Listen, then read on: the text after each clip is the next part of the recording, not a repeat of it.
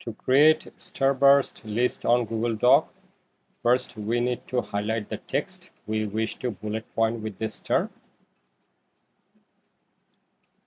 Then select the bulleted list menu from here. Next, select the option in the middle bottom row, this one with the stars. Click on it.